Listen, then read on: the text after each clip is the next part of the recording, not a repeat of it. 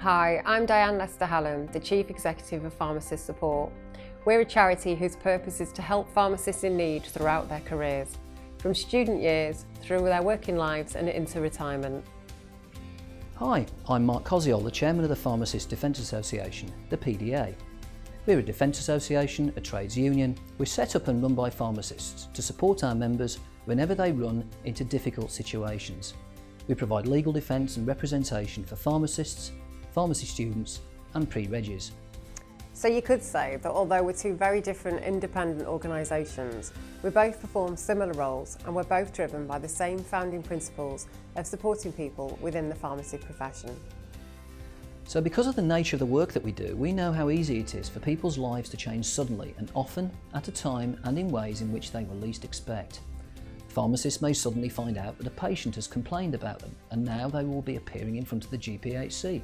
A pre-reg who's fallen out with their tutor is worried that their pre-reg year is now doomed, or a student who's made a terrible error of judgment and is now accused of cheating in an exam. The charity provides a range of independent, free and confidential services to help people overcome challenging situations and is often the first port of call for support. We help people dealing with a range of difficult situations, both personal and professional, such as bereavement and relationship issues, bullying and workplace stress and illness, just to name a few. As people, we all have our own ways of coping, but sometimes the pressures we face can feel so overwhelming that our coping mechanisms simply aren't enough. This is when things can easily fall apart and have wider impacts on work, studies or relationships. So whether it is the PDA or Pharmacist Support, our mission is to help people who have fallen on difficult times. Although at the PDA we provide support to more than 5,000 pharmacists each year, on many occasions the process of finding oneself in a professionally difficult situation can be so upsetting that our members require more than just union workplace representation or legal defence in the face of a GPHC investigation. Sometimes they also need counselling or even rehabilitation. Frankly, they need the help of Pharmacist Support. So it's no surprise then that the relationship between the PDA and Pharmacist Support has been strong for many years. Often the PDA will refer its members in need of that extra pastoral support to the charity. Sometimes we find that even if they've been well supported by the PDA and have achieved a positive outcome, sadly the emotional aspects of their experience can impact on their confidence and self-esteem. So what drives our two organisations is a strong belief that a civilised society is one that looks after its weakest members. These may be pharmacists who have unexpectedly fallen on hard times, pre-regs or students who are worried about the final hurdle of their exams, or it may even be the dependent of a pharmacist who unexpectedly lost their pharmacist partner and is now in great financial difficulty. Pharmacist Support was set up by pharmacists in 1841 with this specific intention in mind. As a charity, every year we support thousands of individuals and every year the numbers of people seeking help increases. Our support includes information and advice, financial support, addiction support, a stress helpline, bursaries to students who would otherwise not be able to maintain their studies, alongside a comprehensive range of training events and resources which equip people with the coping mechanisms to help people manage their resilience and look after their well-being. But all of this good work costs money. And as a charity, we are entirely reliant on the ongoing financial contributions made by pharmacists and pharmacy organisations. Well, that's a very valuable range of services that you provide, Diane, and that is why today I am very proud and delighted to announce that the PDA has decided to make Pharmacist Support our formal charity partner. So from now on, we will be donating £1 from every single membership fee to Pharmacist Support.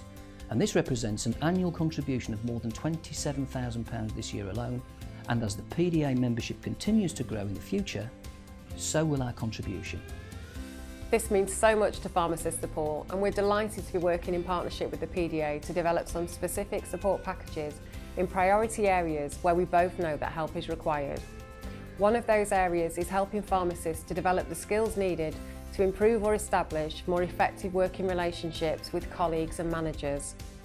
Another is empowering pharmacists to recognise the signs and symptoms of stress in themselves and others and to have the confidence to reach out to them before things reach breaking point. Understanding how to identify the signs and knowing what can be done to help will result in more resilient and engaged individuals and teams.